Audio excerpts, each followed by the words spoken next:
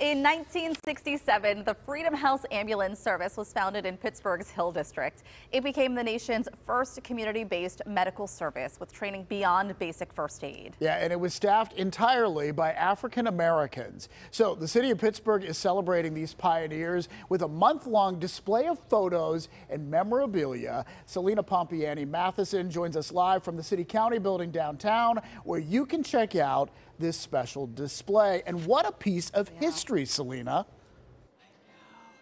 Oh, isn't that right, David and Heather? And isn't it hard to believe without Freedom House Ambulance Service, there would be no EMS today? I mean, that's wild just to think about. We have a really special guest we want to introduce you to today. This is John Moon. He is one of the original paramedics with Freedom House. John, so much to talk about with you. I first want to go over how Freedom House got started back in 1967 by Dr. Peter Saffer and Phil Hallen.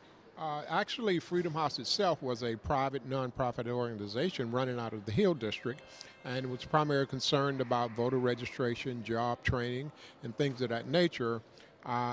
During that time, there was a mini food bank inside of Freedom House, and they delivered food to the residents of the Hill District. Phil Hallen was the visionary. He came up with this idea that said, if this organization can deliver food to the residents, why can't they deliver medical care?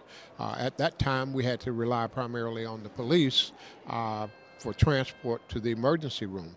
So if you can imagine a police wagon pulling up to your residence, two officers getting out, placing you in the back, and both of them getting up front and driving you to the emergency room. So it's hard to believe that. I mean, even just to picture that. What was the training like for you back then to get trained in order to transport somebody with this care to get them to the hospital safely and on time? The training is probably undoubtedly one of the most intensive training exercises that had ever been done in this country. So you can imagine 25 African American men being placed into a program for this intensive training, which consisted of time in the emergency room, in the intensive care unit, in the operating room, even the morgue to study anatomy and physiology. In addition to that, they had to basically go through trauma systems and EKG interpretation, IV insertion. So there had never been anything done like this in this country at all. And these were the individuals responsible for it. And of course, we mentioned you were one of the original paramedics, but it's also a very cool connection to today, because when you were the assistant chief of EMS, you hired our current chief, Amara Gilchrist. So that's a really cool connection there. Yes, you're absolutely correct. That's the crowning moment of my career at Pittsburgh EMS. Chief Gilchrist, before she was chief, walked into my office and said she was looking for a job to work for the city of Pittsburgh, and no one had ever done that before. So once I hired her, I kind of mentored her career all the way up to the point where she became chief of the department. And once she started rising through the ranks, my heart started to smile. So right now, she's my crowning moment within Pittsburgh EMS. I love that. And John speaks all over the country about Freedom House. He was just in Dallas. He was the keynote speaker. He said, for 2,000 people. I cannot imagine that. I would be so nervous.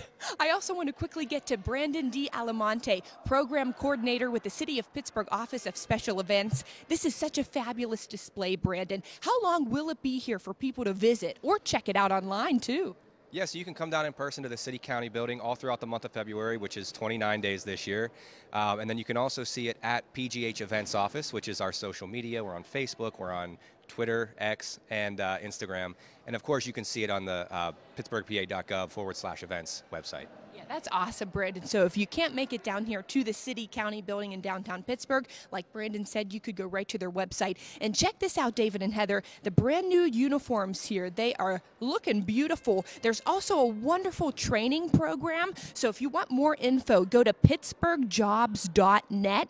The Freedom House EMT Training Academy will have a 12-week program. So if you're interested in that, make sure to head to their website. They have all the details for you there. But we'll send it back over to the PTL studios. It really is a beautiful display. So much history here. It's incredible. Oh, I want some merch. Love it, Do they have merch? You want a shirt? I do. Yeah, I want some cool merch.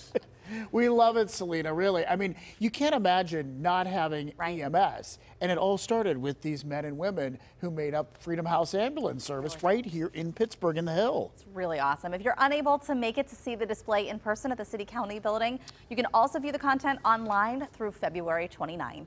And the Freedom House Ambulance Service is one of the topics at another event. In fact, it's happening today. In fact, it's happening right now. This is also in celebration of Black History Month. It's the 6th annual High School Student Summit and Essay Contest at Soldiers and Sailors Memorial Hall. 18 high schools are part of this with more than 600 students registered.